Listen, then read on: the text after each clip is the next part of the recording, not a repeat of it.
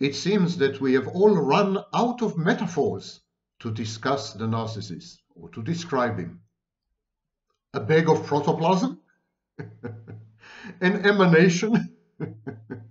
A cloud of nanobots? I heard even this. And I've been, of course, as usual, the first to suggest that pathological narcissism can be compared to artificial intelligence. I suggested this 25 years ago. Okay, today another metaphor, another simile. This is useful to compare the narcissist to a variety of other phenomena in biology, physics, and so on and so forth, because first of all, narcissists are part of the natural world. Secondly, narcissism and psychopathy are evolutionary. They represent adaptations, positive adaptations to the narcissist and the psychopath, negative adaptations to others, but still evolution had a hand in creating narcissists and psychopaths. So they are part of nature and biology. And thirdly, as we dwell on less traumatizing similes and images and scenarios, we gain insight into the narcissist and psychopath without incurring the pain and hurt and fear and terror of actually coming face to face with this alien, largely inhuman phenomenon. So today's metaphor is the body, or more precisely, the skin. And apropos of skin, my name is Sam Vaknin. I'm the author of Malignant Self-Love, Narcissism Revisited. I'm a former visiting professor of psychology and currently on the faculty of SIAPS. And I, as many others, possess skin. Skin is the largest organ in the body. Now, the false self of the narcissist is a carapace, a shell, a piece of armor, an exoskeleton. It structures the narcissist's being, or actually the narcissist's absence. It gives it shape. It's a very misleading shape because there's nothing inside. So it's an absence pretending to be a presence. But at the same time, the narcissist shell, the narcissistic exoskeleton, external skeleton, the narcissist scaffolding or carapace or armor or whatever you want to call it, at the same time, it's a selective membrane. It's a selective membrane that keeps reality out and lets fantasy in. The borderline doesn't possess this kind of protection or firewall. The borderline doesn't have a shell. It's not embedded in a rigid carapace. It's not an entity that manifests only externally through its buttresses and fortresses. The borderline truly exists, and it is utterly defenseless. It's like a snail out of its home, like a turtle out of its carapace. So the borderline is skinless. Everything touches the borderline directly. Reality, her own imagination, her fantasies, her intimate partner or special friend who regulate her externally, they all impinge upon the borderline. They all directly interact with the borderline's inner essence. It's as if the borderline is transparent and you can see all her vital organs inside, whereas the narcissist is an apparition.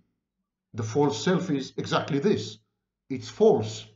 It's like a disguise or a camouflage. And I encourage you to watch my video on mimicry, how the narcissist mimics other people as he passes along. It's not even a chameleon.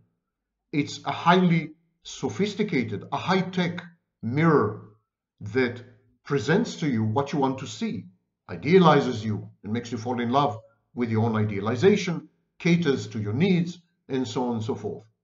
It's an optimizing, goal-oriented machinery brought on by millennia, possibly millions of years of evolution. Today we're going to compare the narcissist and the borderline to the skin.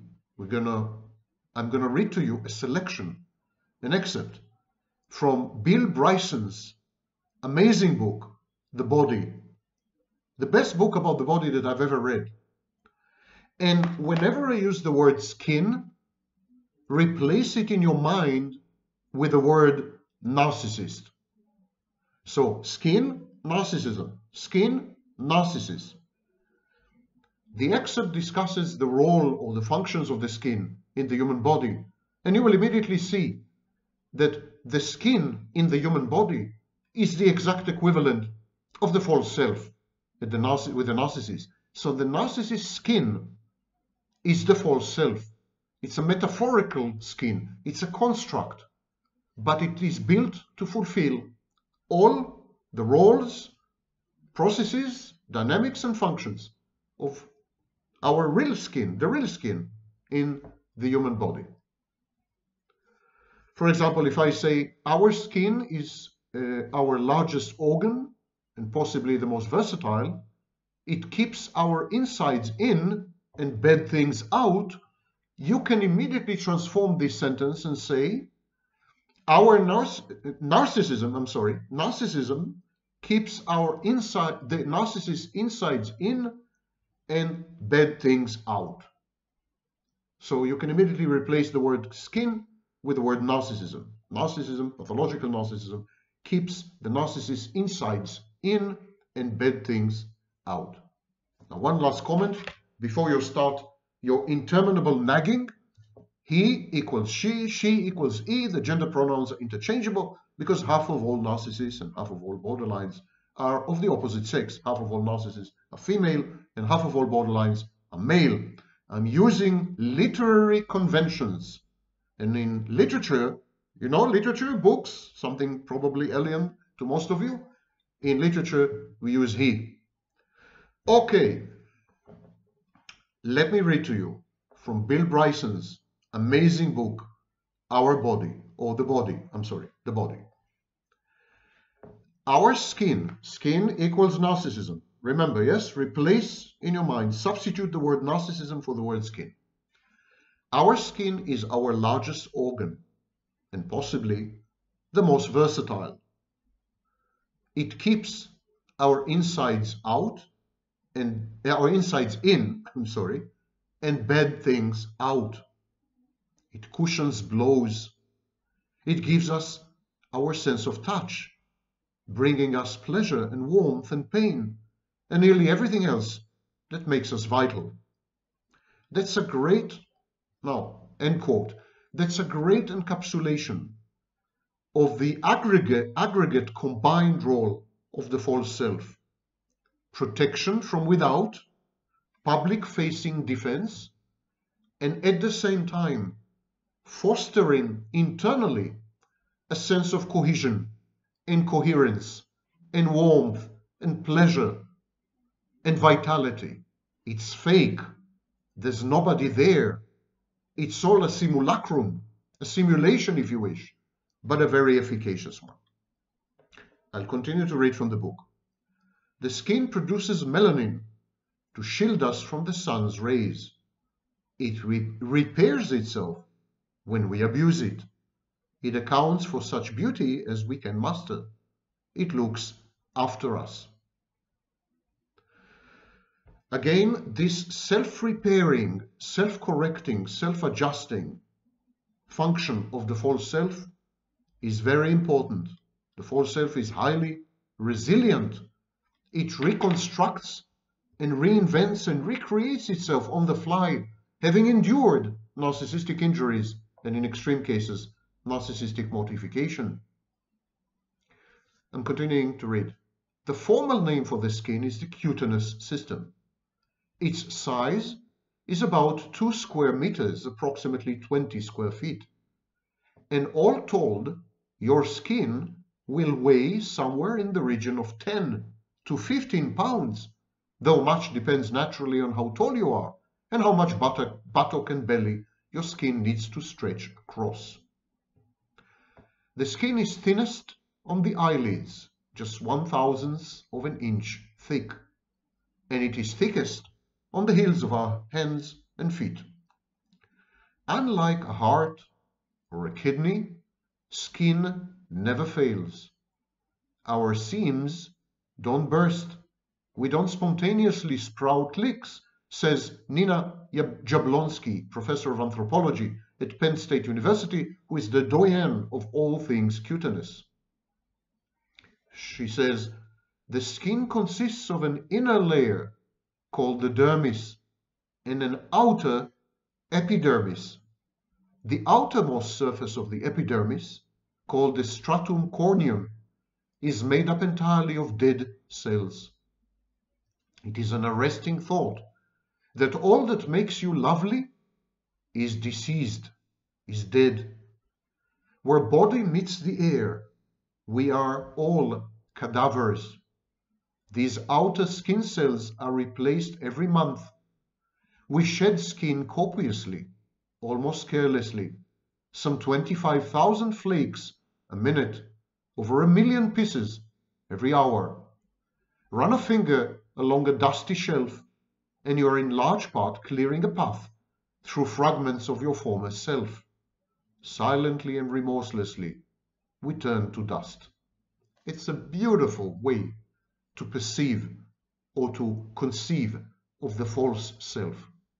The false self is death unfolding, the very process of demise, the very process of transitioning from absence to even greater absence, to death, to annihilation, to self-negation. That is the false self. The false self is hell-bent on eliminating what is left of the narcissist, the atrophied remnants of the true self. The false self gradually replaces the narcissist, substitutes for it. And because the false self is an emanation and a reification and a manifestation of the death drive, thanatos, it is thanatic. It is a form of embodied or mentally embodied destrudo and motido. The false self thrives on death and devastation and pain and hurt. The more excruciatingly tortured the narcissist is, the more the narcissist is in need of the false self. The false self is moribund and encourages morbidity in the narcissist himself, because it renders the false self much more indispensable. And so our skin, the outer layer of our skin, is dead. These are dead cells which we keep shedding all the time. When we look at another person, what we see is this thin layer of death engulfing and enshrouding them. This is doubly true with the narcissist. There, the false self is this external shroud of demise and decay and decomposition. The narcissist is turning inexorably into a corpse and a cadaver within the rigid, unforgiving expanses and confines of the false self. The false self never lets the narcissist out. The narcissist shrivels and withers and degenerates and decomposes within the confines of the false self, which is, as you may recall, the false self is the outer facing, the public facing expression of the narcissist. Deep inside, it is a graveyard. It is a devastation. It is a wasteland. It is the whiff and scent of death. This black hole consumes its very self. The narcissist's first victim is the narcissist. It is subsumed by this black hole, converted into momentum and energy, and then dissipated. The narcissist seeks to do the same to everyone around him.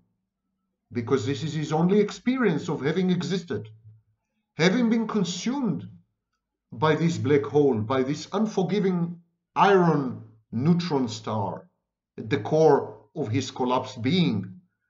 The narcissist seeks to recreate this experience with other people. Similarly, the narcissist has never experienced separation or individuation.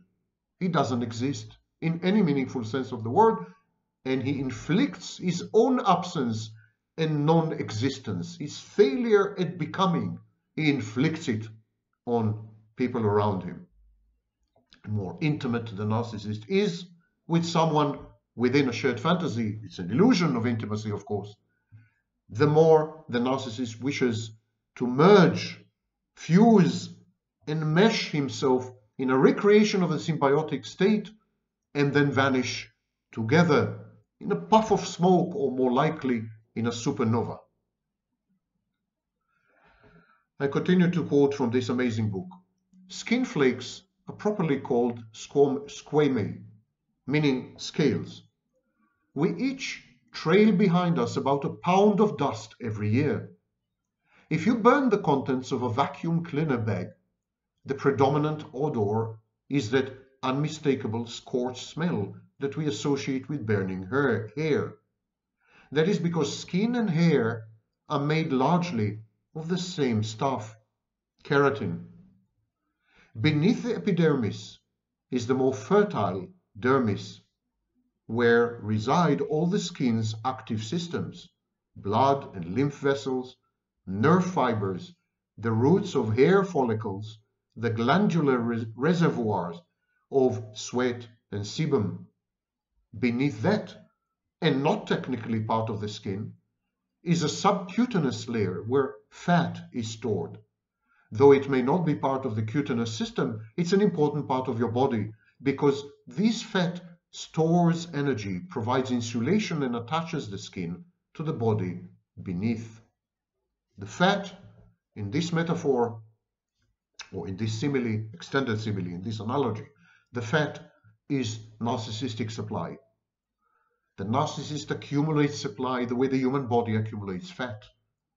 And he stores the supply under the facade of the false self, so that it is easily and immediately accessible to the false self. It's a kind of self-regulation via external regulation. The external regulation is absorbed, assimilated, stored, and then released when there is a deficiency of narcissistic supply. Again, the book. Nobody knows for sure how many holes you have in our skin, in your skin, but you are pretty seriously perforated.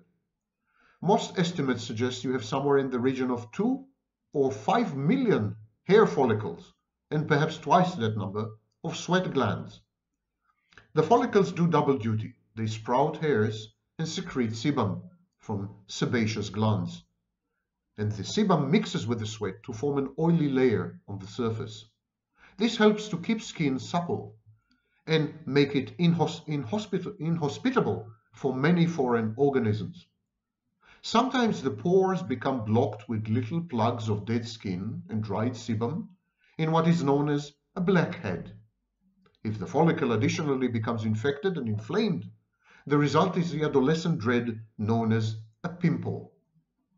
Pimples plague young people simply because their sebaceous glands, like all their glands, are highly active.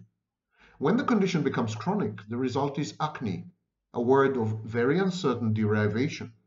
It appears to be related to the Greek acme, denoting a high and admirable achievement, which a face full of pimples most assuredly is not. How the two became twinned is not at all clear. The term acne first appeared in English in 1743 in a British medical dictionary. These are all the dynamics of narcissism, actually. The accumulation of narcissistic supply, mixing it with self-supply, using it to keep the flexibility of an otherwise extremely rigid structure, the ability to shapeshift, to transition between self-states, to present manipulative facades that garner positive outcomes from the environment, a facade that is self-efficacious. The skin is a perfect simile when it comes to pathological narcissism. And finally, and to continue, with the book, also packed into the dermis are a variety of receptors that keep us literally in touch with the world. And that's exactly the role of the false self, by the way. The false self is a receptive surface which allows the narcissist to interact with the world in a way which falsifies reality, converts it into fantasy. So the false self is a catalyst and a chemical laboratory. It engages in the sole process of converting reality into fantasy. And then it becomes a selective membrane and allows the fantasy in. The book says, if a breeze plays lightly on your cheeks, it is your Meissner corpuscles that let you know. When you put your hand on a hot plate, your Raffini corpuscles cry out. Merkel cells respond to constant pressure. Pacinian corpuscles to vibration. The Meissner cells are everyone's favorites. They detect light touch and are particularly abundant in our erogenous zones and other areas of heightened sensitivity, fingertips, lips, tongue, clitoris, penis, and so on. They're named after a German anatomist, Georg Meissner, who is credited with discovering them in 1852, though his colleague Rudolf Wagner claimed that he, in fact, was the discoverer. The two men fell out over the matter, proving that there is no detail in science too small for animosity. These cells, which are receptor cells, sensitive to vibration, to pressure, to light, these cells have their equivalents in the false self. The false self is hypervigilant. It is attuned to slights, put-downs, humiliation, shame. The false self is a defense against the internal reservoir of shame and guilt that the narcissist does everything in his power to avoid because it's life-threatening. So the false self constantly scans the environment using cold empathy, reflexive and cognitive empathy, constantly scans the environment in order to be prepared for an attack, for humiliation, for public shaming, for private shaming, for disagreement, for criticism. The false self has these receptors, and this is what we know as hypervigilance. When the narcissist is exposed to the equivalent of light, touch, or vibration, in other words, when the narcissist is exposed to criticism or disagreement, let alone humiliation, the narcissist reacts the way the skin does. It informs the false self, and then the false self counteracts in ways which I've described in my videos dedicated to narcissistic mortification and narcissistic injury, and I encourage you to find these videos and watch them. Continue with the book. All are exquisitely fine-tuned to let you feel the world. I would say here that the receptors in the false self are fine-tuned to let the narcissist experience fantasy and to avoid an experience, to shun and reject an experience of reality, of the world. I continue. A Pacinian corpuscle can detect a movement as slight as 0.00001 millimeter, which is practically no movement at all. More than this, they don't even require contact with the material that they're interpreting. As David J. Linden points out in his book, Touch, if you sink a spade into gravel or sand, you can feel the difference between them, even though all you're touching is the spade. Curiously, we don't have any receptors for wetness. We have only thermal sensors to guide us, which is why when you sit down on a wet spot, you can't generally tell whether it really is wet or just cold. So, no contact is actually required with reality. The false self uses its embedded receptors, its hypervigilance, for example, its ability to reframe and reinterpret reality, its assumptions about the world, its internal working model. The false self uses all these receptors, and the models that interpret input from these receptors, input gained through these receptors, the false self uses them in order to create a paracosm, a fantastic space within which the narcissist can survive, thrive, and with which it can interact and use it to impose it on other people via the shared fantasy. So it wouldn't be strictly true to say that the false self needs to be in touch with reality in order to provide the narcissist with the tools of survival and thriving. That's not true. The false self sometimes is in touch with reality via mediators or intermediaries, via by proxy, indirectly, and then interprets reality via the information gained from these conduits and these layers of isolation. We continue. Women are much better than men at tactile sensitivity with fingers, but possibly just because they have smaller hands and thus a more dense network of sensors. An interesting thing about touch is that the brain doesn't just tell you how something feels, but how it ought to feel, which is exactly the false self. The false self doesn't inform the narcissist what's happening. It informs the narcissist about the way the narcissist should feel about what's happening, the way the narcissist ought to react to what's happening. The false self is focused on the inside of the narcissist, never on the outside. And that's why the narcissist, for example, cannot perceive external objects at all. He doesn't have the tool necessary to interface with reality in any meaningful way, also known as ego or self.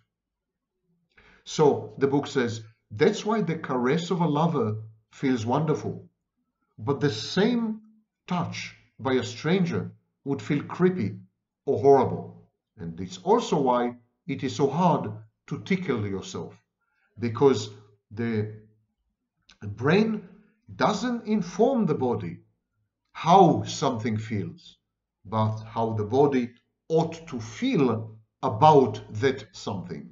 Similarly, the false self informs the narcissist how the narcissist should interpret the world, how the narcissist should interact with bits and pieces of information by placing them in a highly specific order which fits into a fantastic model.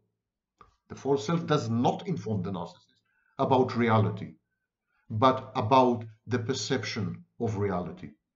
It's a layer which converts reality into fantasy and then imbues the narcissist with this fantasy and immerses the narcissist in this fantasy. No wonder when the narcissist tries to interact with other people, the only way he knows how to is to coerce them into a fantasy, impose a fantasy on them, or try to persuade them that their reality is not true. The fantasy is something which most people misinterpret as gaslighting.